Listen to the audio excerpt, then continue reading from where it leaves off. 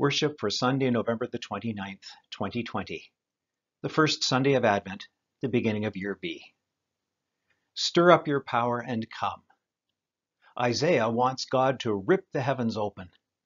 Isaiah cries out for an apparently distant, angry God to show up, to save, to restore.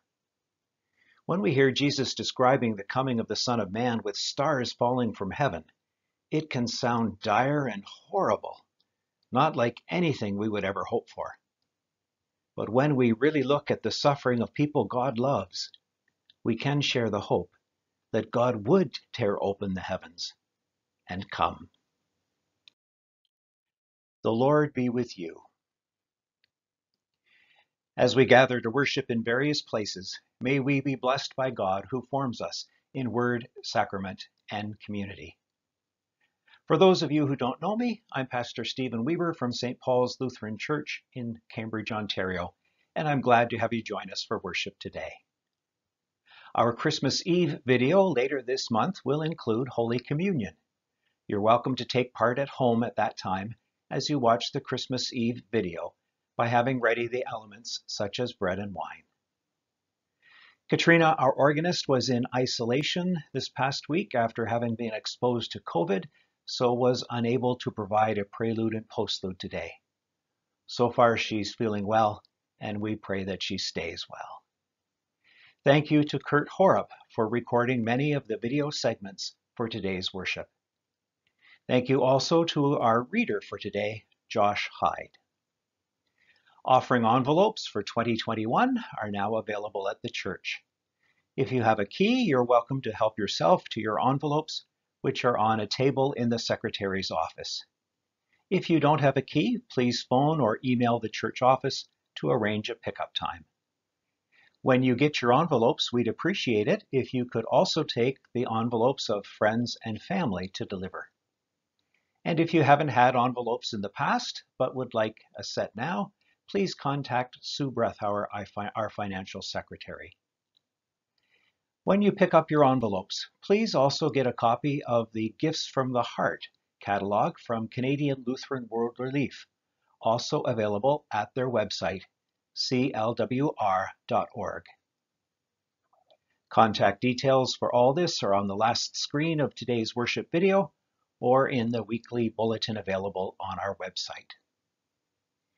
In these difficult times, if you find that you need someone to talk to, or if you need any assistance, please email me or phone me at the church office, and I will help.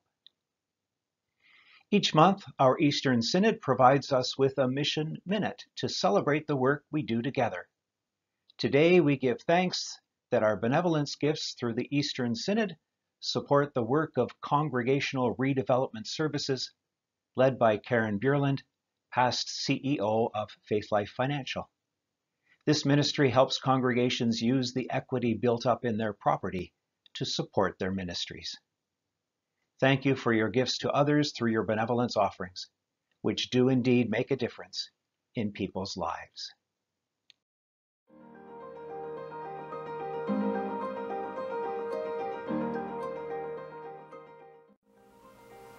Hi, I'm Karen Bierland, Congregational Redevelopment Advisor serving the Eastern Synod.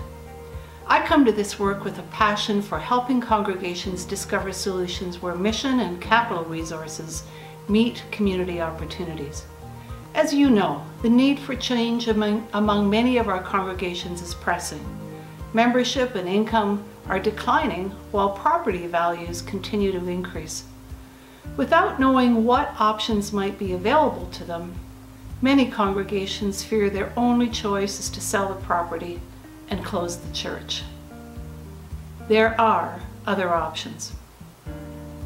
Congregational Redevelopment Services works with congregations to find solutions that honor their visions and identify a clear and achievable pathway forward, with the goal of growing ministry and financial sustainability. Just a couple of examples. St. Paul's in Bridgeport has partnered with Menno Homes, a Christian nonprofit, to build affordable housing on the church property. Phase 1 of the project will include 45 affordable housing units and St. Paul's will have brand new, flexible worship and meeting space within the housing complex. As part of the redevelopment of St. Philip's in Kitchener, Anishinaabe Outreach, or AO, purchased St. Philip's building and property. AO created a facility that houses an Indigenous-led daycare, employment agency, and programming for at-risk youth. In the words of AO's CEO, Stephen Jackson, this has been transformative. And with some of the proceeds of the sale, St. Philip's merged with nearby St. Luke's Lutheran, strengthening their combined ministry. If your congregation would like to rethink its vision and repurpose its property to be Christ's church in fresh ways for your community, send me a note or give me a call. My contact information is on the Synod website. Let's start the conversation, and thank you for your continued support of this ministry.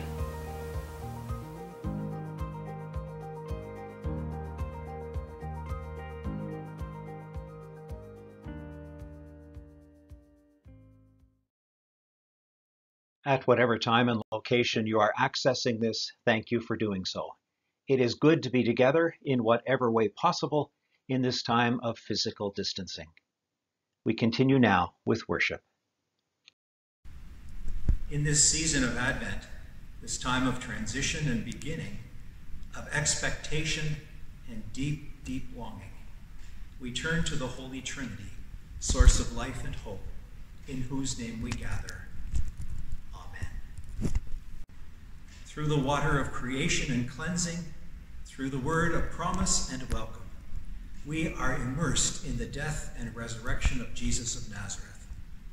We offer our praise and thanksgiving for the gift of baptism. Gracious and loving one, creator of all, we give thanks for the water which surrounds us, flows within us, falls from the sky to nourish the earth, gathers in pools and lakes, streams and rivers to support life and provide cleansing. Hear us as we pray. Come to us, creator of life. Gracious and loving one, word of life, we give thanks for Jesus, who washed dirty feet and blinded eyes, who washes away disgrace and division, who welcomes us in the flowing promise and the hope of new creation. Hear us as we pray. Come among us, Emmanuel. Gracious and loving one, Spirit of reconciliation, we give thanks for your promised presence, the assurance of companionship on our journey, the calling to work for justice and peace, and the quiet anticipation of the coming reign of God. Hear us as we pray. Come and fill us, Holy Spirit. Gracious and loving one God, we wait hopefully, we wait expectantly, we wait joyfully for your promised dawning, begun, continued, and completed in Jesus Christ our Lord. Come and fill us, Holy Spirit. The grace of our Lord Jesus Christ, the love of God, and the communion of the Holy Spirit be with you all.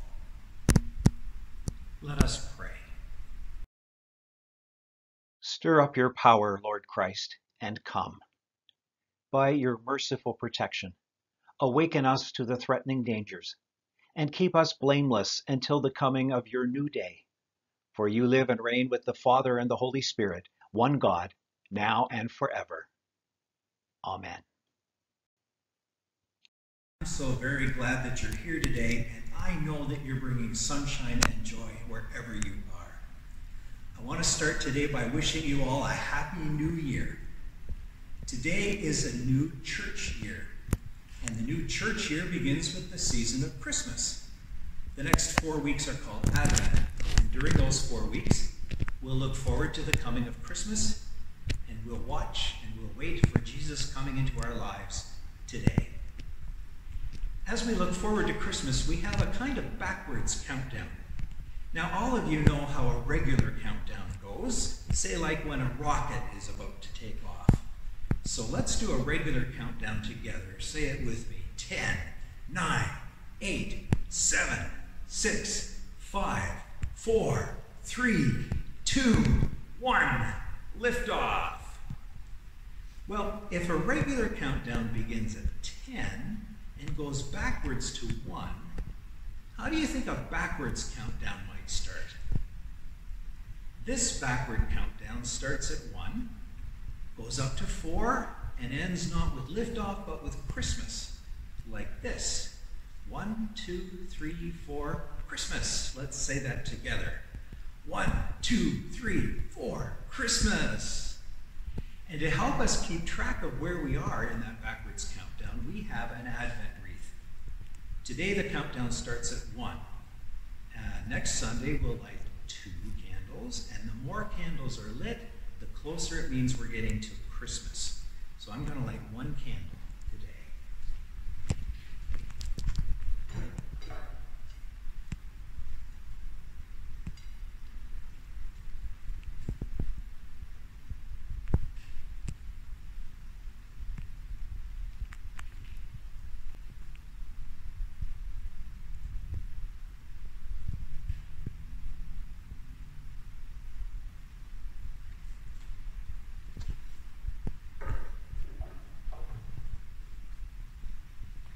And each week we'll sing a verse from a hymn, Light One Candle to Watch for Messiah. It's number 240 in our worship books and on the screen. Today we'll sing the first stanza. Light one candle to watch for Messiah. Let the light banish darkness. He shall bring salvation to Israel. God fulfills the promise. Prayer that God would come with power and compassion. This lament comes from a people who have had their hopes shattered. The visions of a rebuilt Jerusalem and a renewed people of God, spoken of in Isaiah chapters 40 through 55, have not been realized. Instead, the people experience ruin, conflict, and famine. This lament calls God to account, to be the God who has brought deliverance in the past. A reading from Isaiah. Oh, that you would tear open the heavens and come down, so that the mountains would quake at your presence, as when a fire kindles brushwood, and the fire causes water to boil, to make your name known to your adversaries, so that the nations might tremble at your presence. When you did awesome deeds that we did not expect, you came down, the mountains quaked at your presence. From ages past, no one has heard, no ear has perceived, no eye has seen any God besides you, who works for those who wait for him. You meet those who gladly do right, those who remember you in your ways. But you were angry, and we sinned.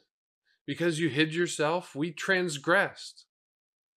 We have all become like one who is unclean, and all our righteous deeds are like a filthy cloth. We all fade like a leaf, and our iniquities, like the wind, take us away. There is no one who calls on your name, or attempts to take hold of you, for you have hidden your face from us, and you have delivered us into the hand of our iniquity.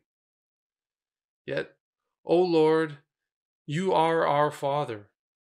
We are the clay, and you are our potter. We are all the work of your hand. Do not be exceedingly angry, O Lord, and do not remember iniquity forever. Now consider, we are all your people. The word of the Lord.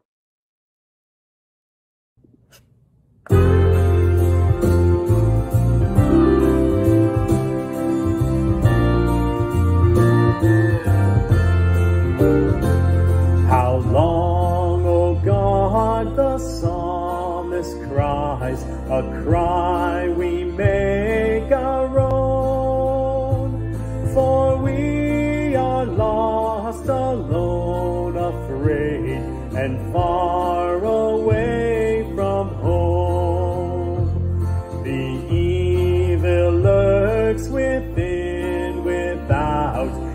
threatens to destroy the fragile cords that make us one, that bind our hearts in joy.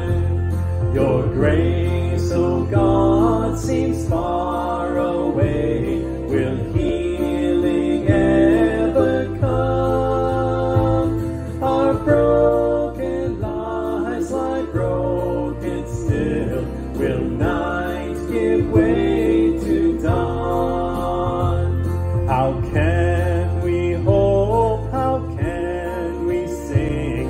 O God, set free our voice to name the sorrows, name the pain, that we might yet rejoice. How long, O God, the psalmist cries, a cry we make our own, though we are lost, alone, afraid, our God will lead us home.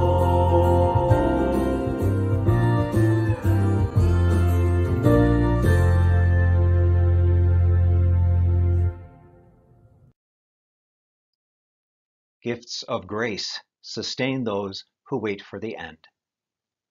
As the Christians in Corinth await the advent of Jesus, Paul reminds them how the Lord has already enriched them through spiritual gifts and will continue to strengthen them until the coming day of the Lord.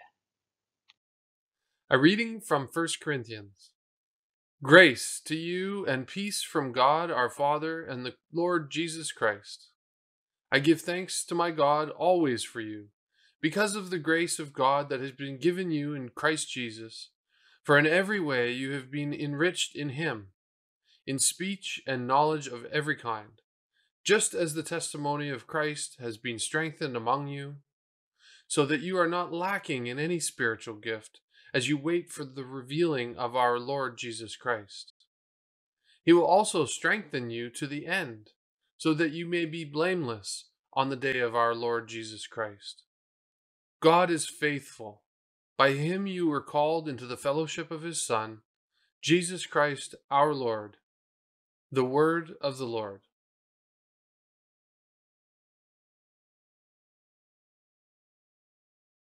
The sudden coming of the Son of Man. Jesus encourages his followers to look forward to the day when he returns in power and glory to end all suffering.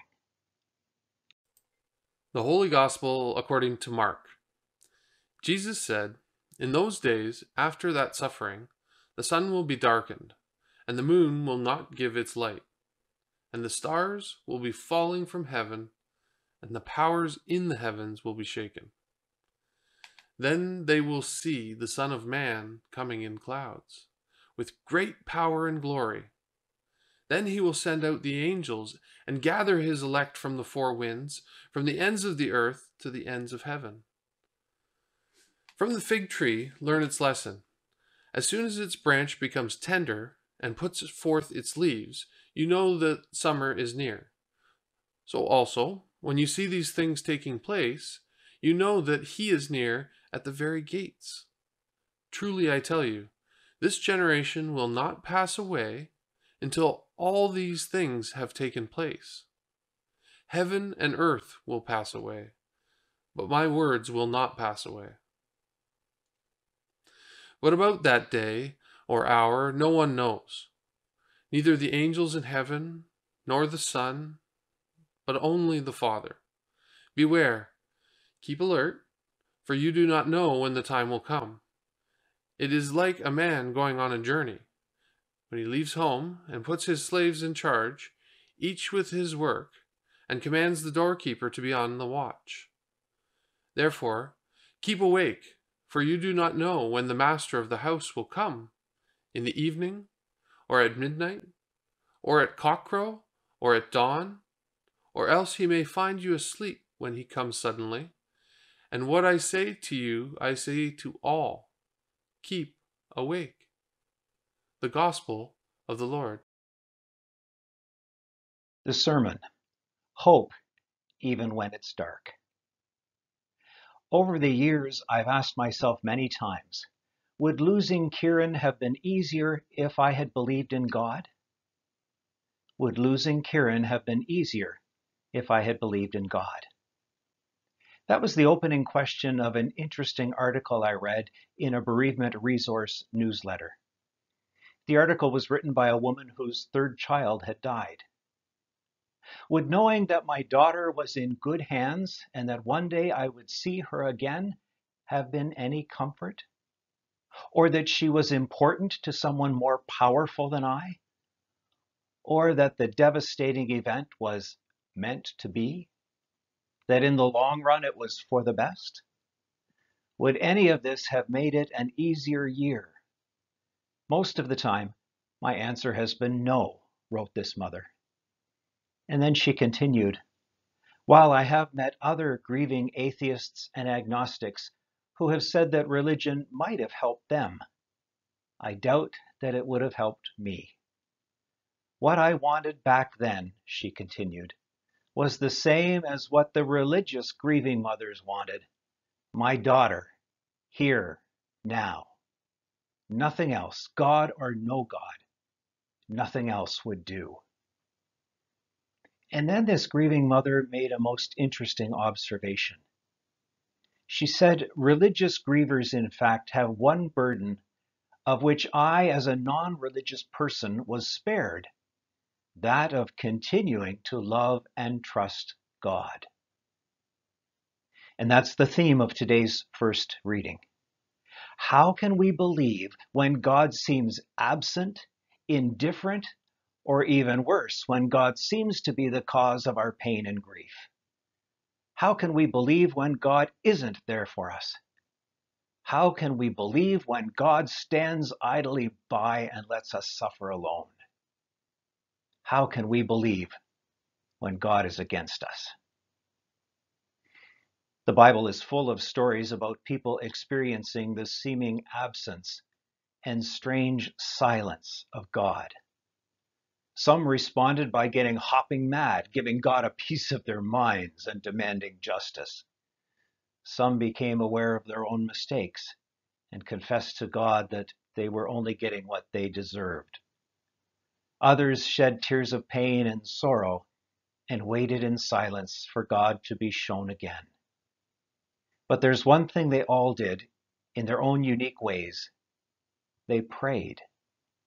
Whether God was present or absent, whether their prayers were answered or unanswered, they poured out their anger and hopelessness and shame and grief, unedited, uncensored, to the very one who had turned against them.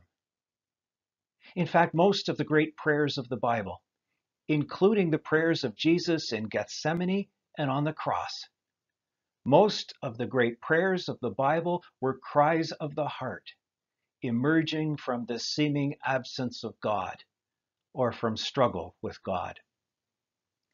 And that's true of this morning's text from the Hebrew Scriptures. Israel had been in exile.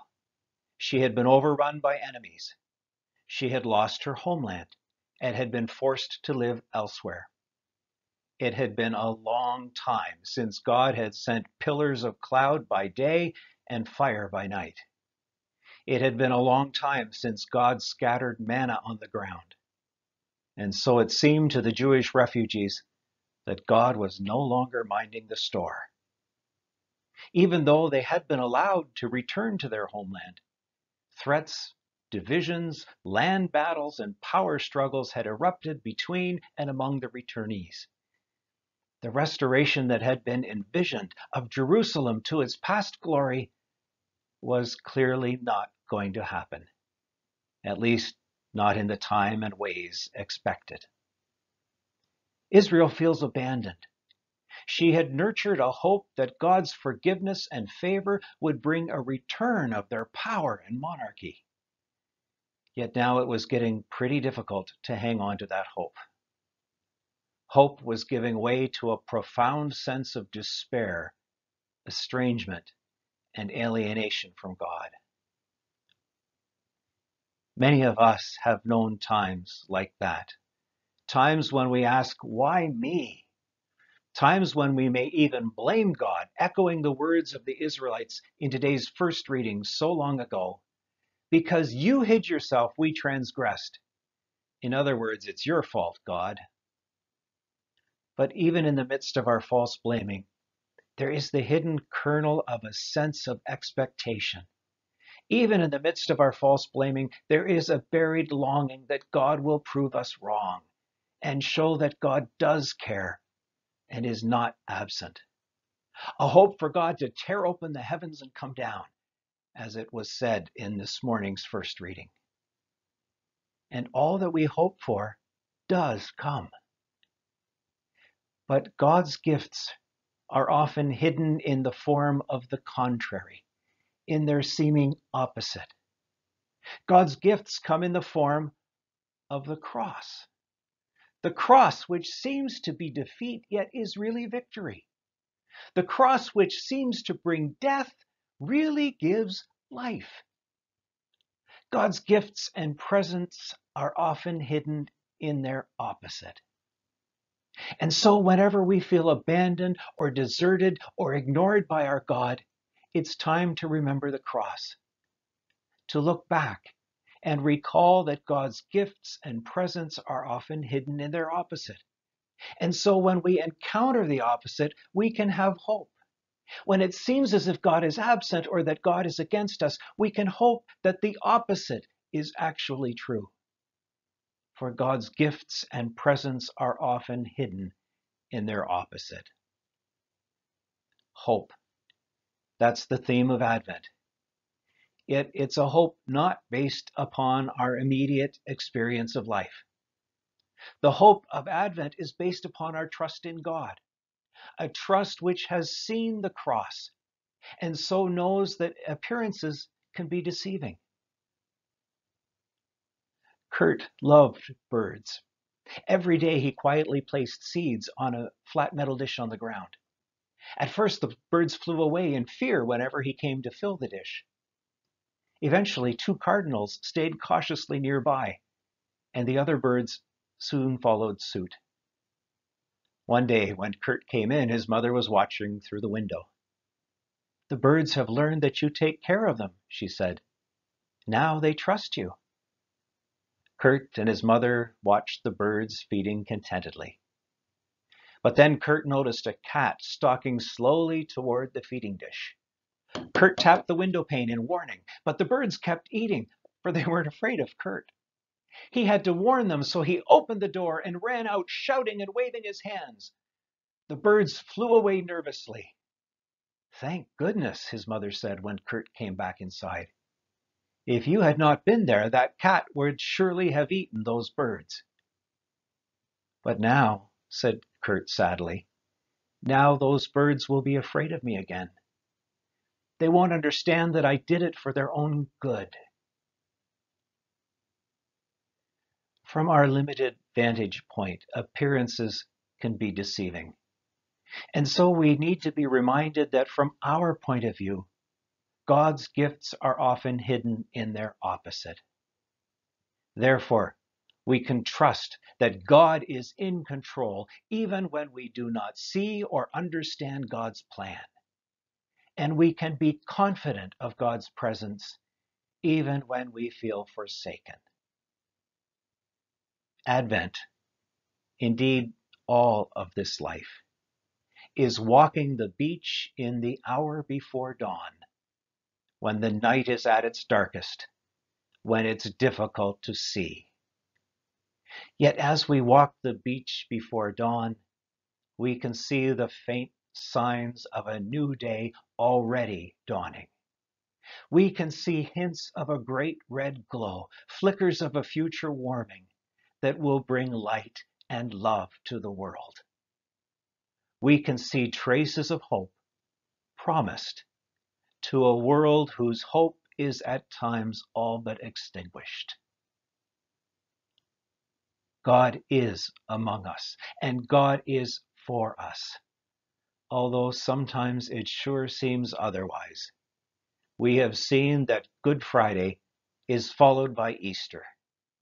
that the cross, which seemed to be defeat and death, was really victory and life. We have seen the cross, and so we know that God's very presence is often hidden in God's seeming absence. God's love is hidden in seeming indifference, and God's action in seeming inactivity. We walk the beach in the hours before dawn, but the sun is on the horizon.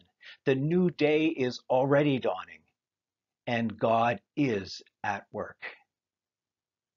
Sometimes we just can't see it yet. Amen.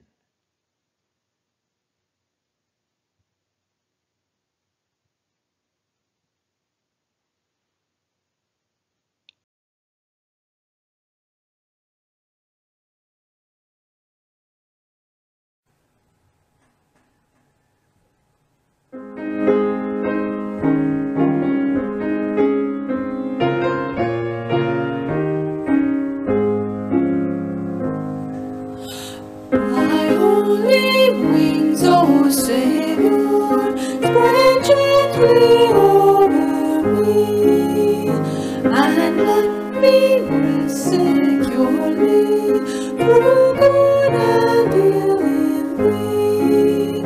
Oh, be my strength and portion, my rock and hiding place, and let my every moment be lived within Thy grace.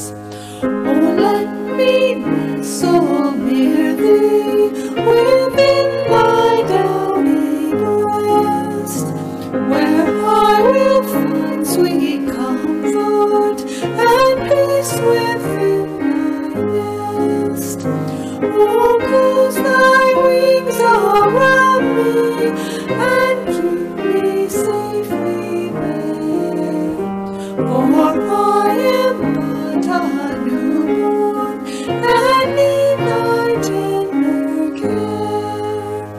Oh, wash me in the waters of Noah's cleansing flood. Give me a willing spirit, a heart both clean and good.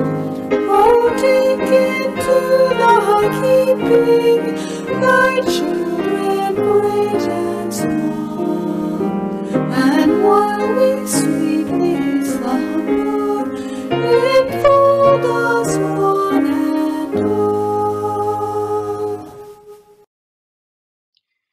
God of power and might, tear open the heavens and come quickly to this weary world. Hear our prayers for everyone in need as we pray, saying, "Hear us, O God," and responding, "Your love is great." We pray for the ministry we share in Christ's name. Open our hearts to your call for social justice, peace, and healing. Attune us to the needs of the world as you draw near. Hear us, O God. Your love is great.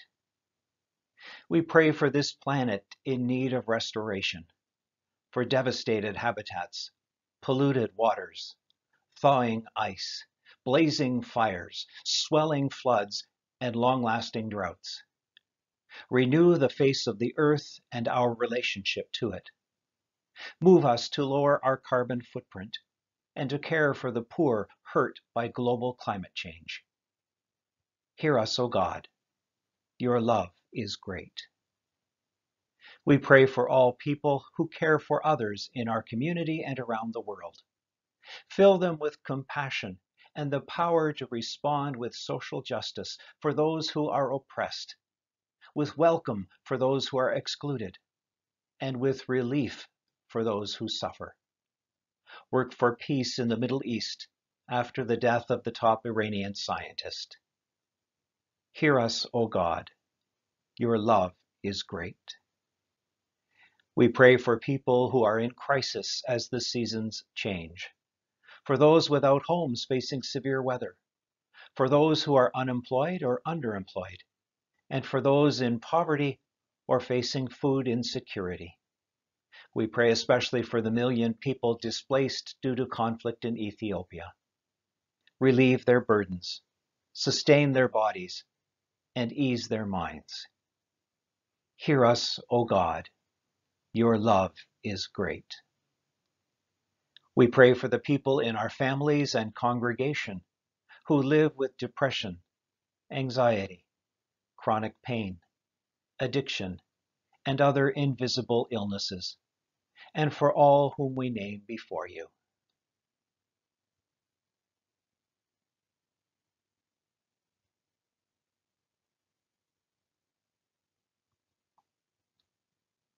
Ease their suffering, and use us to support them when they struggle. Hear us, O God. Your love is great. We give thanks for the lives and witness of those who died while waiting for justice, peace, or healing, those whose names we know, and those whose names are known only to you. Sustain all who still yearn for the completion of your redeeming work. Hear us, O God. Your love is great. Draw near to us, O God, and receive our prayers, for the sake of your Son, Jesus Christ our Lord. Amen. And now we are bold to pray. Our Father in heaven, hallowed be your name. Your kingdom come. Your will be done on earth as in heaven. Give us today our daily bread. Forgive us our sins, as we forgive those who sin against us. Save us from the time of trial, and deliver us from evil. For the kingdom, the power, and the glory are yours, now and forever. Amen. The peace of Christ be with you always. We share that peace.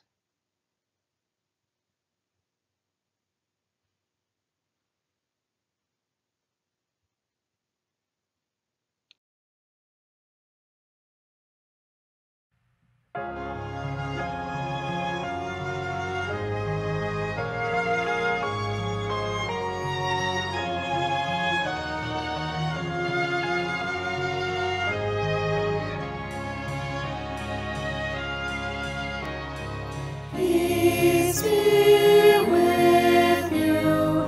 Peace be with you always. The peace of the Lord be with you. Peace that is found in the Scriptures. Peace that is found in the meal. Peace that is found in our Lord Jesus Christ. Peace to nourish and heal. Peace be with you. Peace be with you always. The peace of the Lord be with you. Peace that will heal the nations. Peace that will unite the earth. Peace that will make former enemies friends. Peace that offers new birth. Peace be with you. Peace be with you always. The peace of the Lord be with you. Peace that has fostered forgiveness. Peace that has made people new. Peace that demands a warm welcome for guests. Peace be always with you. Peace be with you. Peace be with you always. The peace of the Lord be with you.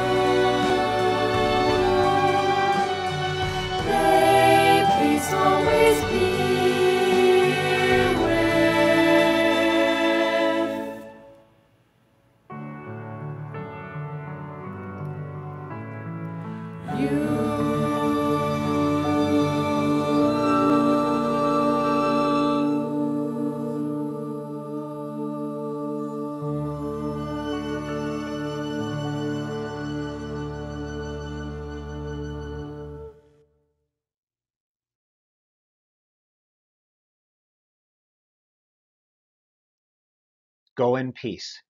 Prepare the way of the Lord. Thanks be to God.